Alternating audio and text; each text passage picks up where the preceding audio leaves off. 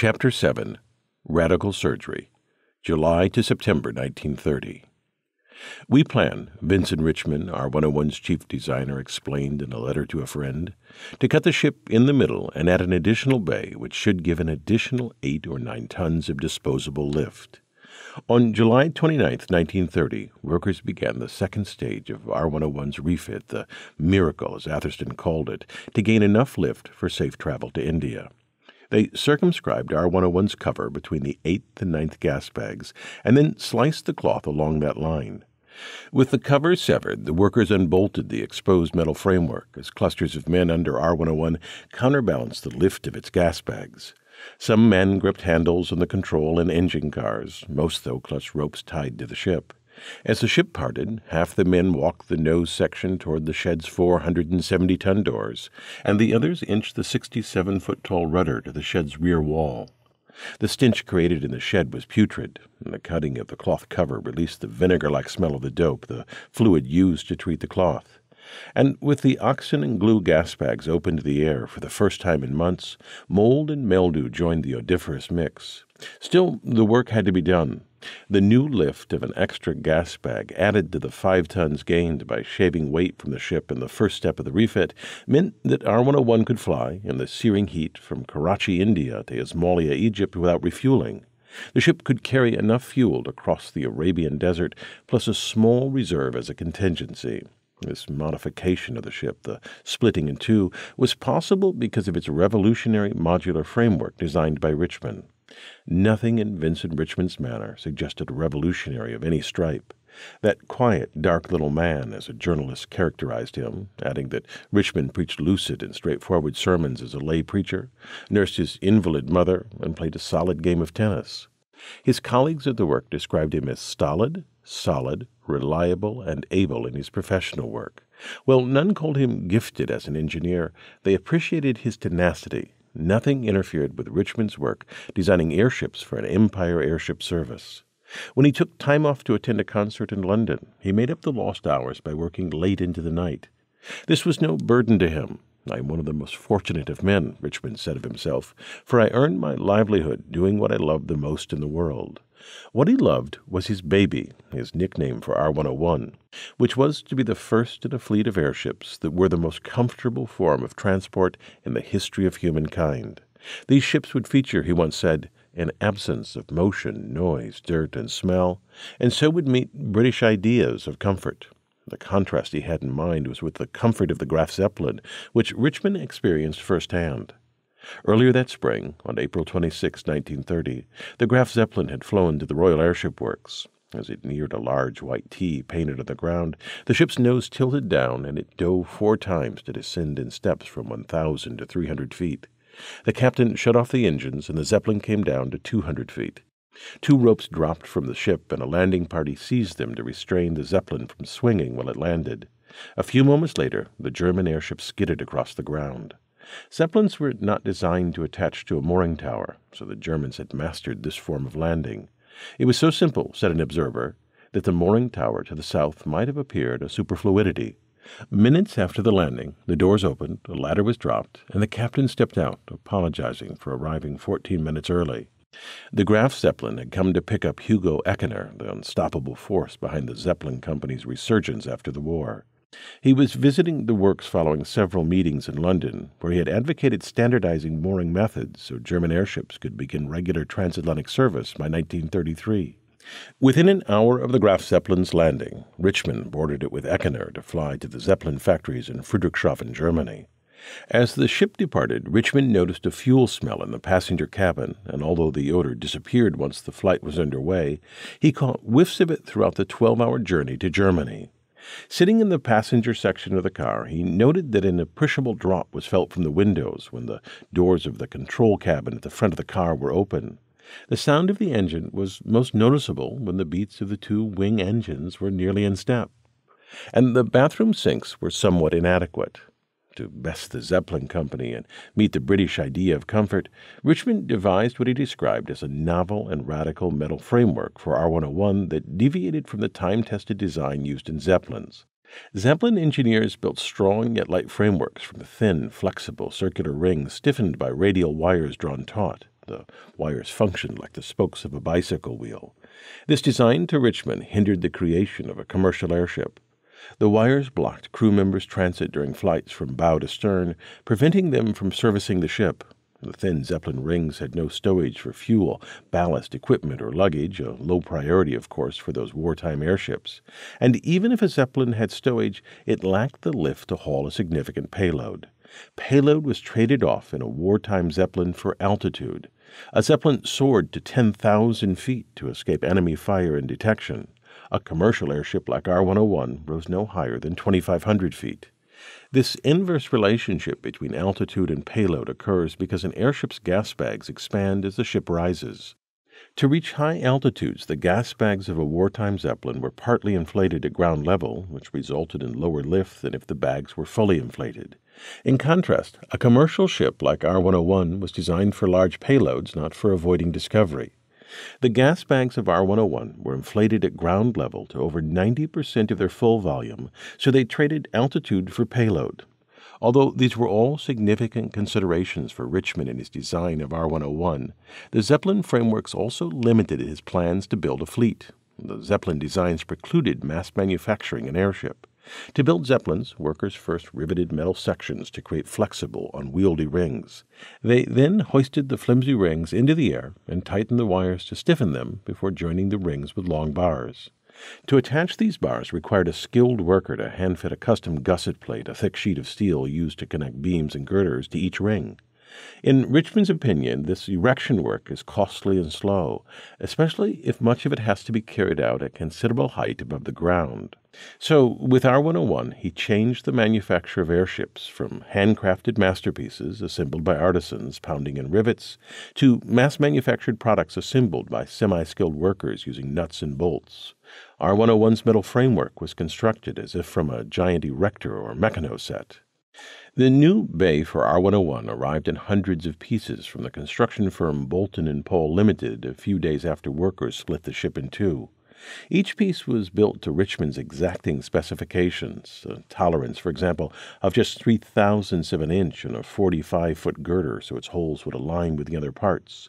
The new girders were piled on the shed floor alongside the space between the halves of the airship. Without haste, though, workers brought order to the shed. Using nuts and bolts, not rivets, they assembled the girders to create the two rings that formed the ends of the new bay. The rings were so rigid, Richmond eliminated wires by thickening the Zeppelin rings, that workers could add, he said, all the fuel and water stowage, branch mains, ladders, gas bag nets, etc., as the rings lay flat on the shed floor.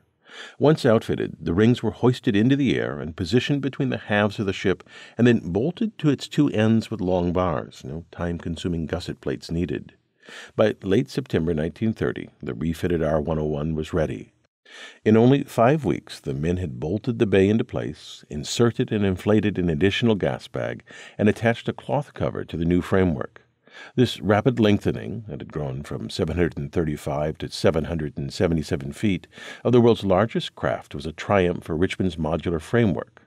Such a change would be impossible in a handcrafted Zeppelin. The Times reported that R-101 was now the biggest and longest airship in the world, noting as an afterthought that it always had been the biggest. Her cubic capacity has always been much greater than that of the Graf Zeppelin. The Times focused on the external changes to R-101, but unnoticed by them was the addition of 4,000 pads between the gas bags and the framework. This additional padding was to overcome the recommendation a month earlier of the work's resident inspector, Frederick McWade, to deny a permit to fly for R-101. He was overruled by the director of the Aeronautical Inspection Directorate, AID. The AID director, Colonel H.W.S. Outram, with his inspectors, helped develop Britain as a worldwide power in aviation. The high regard in which the world held British aviation, Flight magazine wrote, owes much to him. With superb organizational skill, Outram had grown AID from its start in a room little wider than a table, where all the records fit in a single index card box, into an organization where hundreds of staff coordinated the inspection of all hangars, tents, machine tools, raw materials, and fabrics used to make airplanes and airships. So thorough was the work of Outram's inspectors that aircraft manufacturers joke that AID stood for Anything Inferior Detected. Outram's skill as an administrator created the powerful AID, but what sustained it was his personal touch. Outram had VIP status in the British aviation world. He rarely skipped a chance to judge an air contest, attend the annual de Havilland Ball, or reunite with his friends from manufacturer Handley Page at Lloyd's Register Cricket Club, while simultaneously hobnobbing with officials from Lloyd's, the major insurer of airplanes. And whenever a famous aviation star celebrated, Outram, sporting his AID tie, lifted a glass. When the Daily Mail staged a grand luncheon at the Savoy Hotel for Amy Johnson, the first woman to fly solo from England to Australia, Outram was present, brushing shoulders with glitterati such as Noel Coward. When Sam Sanders, builder of flying boats, celebrated his golden wedding anniversary, Outram was among the guests. When Handley Page Limited, Britain's first publicly traded aircraft manufacturer, delivered a new aircraft to Imperial Airways, Frederick Handley Page himself rode on the flight, with Colonel Outram at his side, billed as distinguished cargo. So when Outram needed to decide on McWade's recommendation to deny a permit to fly, he phoned the Royal Airship Works senior official, Wing Commander Reginald Colmore, and asked him to respond in writing to McWade's memo. At the works, Colmore was known as the head of the Big Three: Colmore, Scott, and Richmond. Colmore, as Director of Airship Development, approved every decision about R-101 and its sibling R-100, but he relied strongly for advice on Scott and Richmond. Scott, as Assistant Director of Airship Development, Flying and Training, advised on all decisions of when and where either airship flew, while Richmond, Assistant Director of Airship Development Technical, conferred with Colmore on all technical issues. Outram's requests brought into conflict two facets of Colmore's personality. He was a dreamer who wanted to build the largest airship in the world, but also a cautious man who often counseled moderation at the works. That conflict was the essence of Colmore, a study in contradictions. He was the courageous man who led an armed car division into battle at Antwerp and Gallipoli in the First World War, yet feared flying. Although shy, he shone as a leader of men and organizer of material. His innovative anti-submarine patrols that combined airships and seaplanes earned him rapid promotion in the Royal Naval Air Service. They also honed the skills of pilots Irwin and Atherstone. Yet, so far, he ignored Scott's deteriorating ability to fly an airship and his problems managing his flying staff. Colmore believed in the potential of airships to become a useful means of transport, yet was clear-eyed about their limitations. He knew sooner than any of the true believers above and below him in the chain of command that R-100 and R-101 could not fly in any weather, that they were mostly useful for travel in the summer or over the sea where the air was smooth. Still, he dreamed of building a ship larger than R-101. "I have every hope," Colmore wrote to a friend, that he would get permission to go ahead with a supership after the Imperial Conference. At this conference, the leaders of the Commonwealth would decide on the future of airship development. Although diffident, he boasted, "I could build the ship within 2 years from the order to go, and could turn out a second new ship within 8 months after the first." Yet he was a cautious man, inherently sound is how an Air Ministry official described him. When the committee organizing the RAF display at the Hendon Airfield suggested R-101 pass twice over the airfield in 10 minutes, diving each time at 60 miles per hour within 500 feet of the ground, Colmore loudly objected.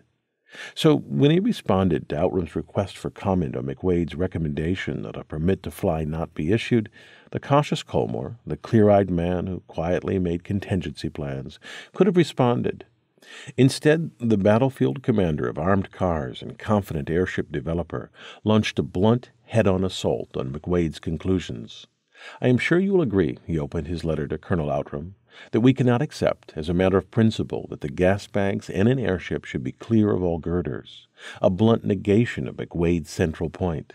Then Colmore refuted McWade's conclusions about padding. "I expect you will agree that we can accept padding as being a satisfactory method of preventing holes forming in gas bags for this cause." Colmore continued to dismiss McWade's observations. "As far as we can trace at present, there have been remarkably few rips in the gas bags of R-101. He asserted that he and his staff at the Royal Airship Works had little doubt that padding would be a permanent remedy, and doing so was certainly not a large undertaking. It could be done by the end of the present week, no later than the next week.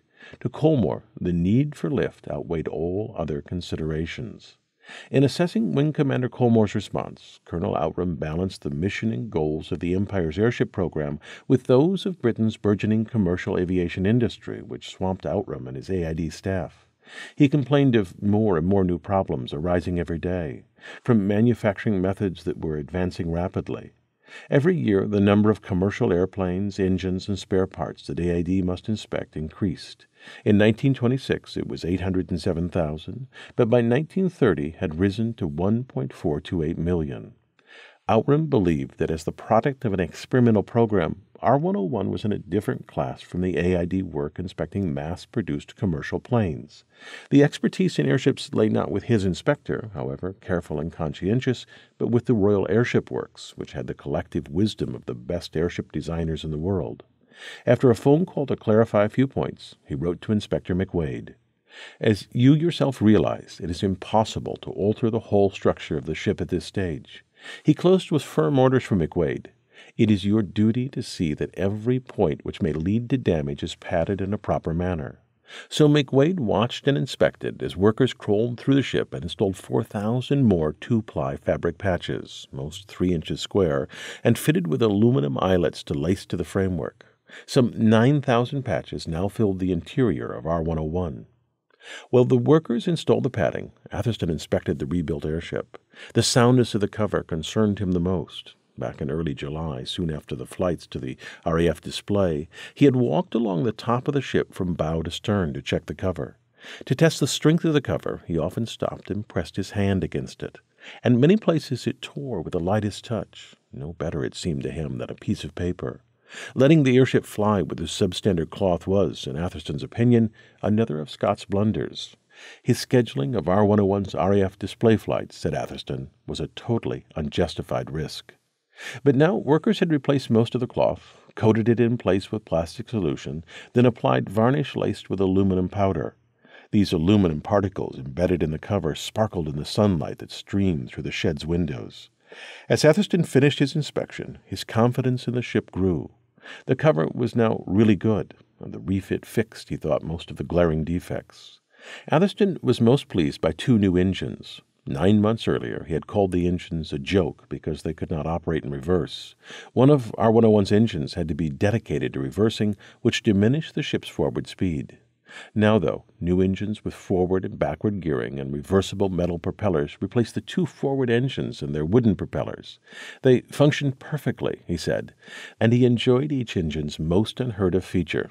It is actually 150 pounds lighter than the non-reversing engines. After his inspection, Atherstone met with Irwin to plan R101's final test flight before India. In May of 1929, Irwin had written a 4-page memo outlining what needed to be done before that flight could go ahead. The list included 39 items to be checked, several days of tests in the shed and the tower, followed by 5 test flights starting with a 10-hour flight and ending with one of 40 hours. Now, with departure for India imminent, Irwin said he would like to fly 36 or 48 hours at a reasonable cruising speed in bad weather in order to thoroughly test out the ship. He hoped for at least 6 hours of continuous flight in turbulent air to test the new cloth cover, because with 5 forward engines instead of 4, R101's higher speed would apply stresses much greater than on previous flights. With 4 engines, the airship traveled at 57 miles per hour. With all 5 engines working, the ship cut through the air at 63 miles per hour, with bursts of up to 71 miles per hour. The stress on the cover increased as the square of the ratio of the speeds, so the change from 57 to 71 miles per hour would increase the stresses on the cover by 50%. To check the effects of these higher speeds, Irwin planned for R101 to return to its shed for a complete bow-to-stern inspection before flying to India. That evening, September 23rd, Atherstone summarized the next steps in his diary. After a successful test flight, R101 is to start to India about 36 hours later. Every effort is to be made to leave for India on or before 4th October.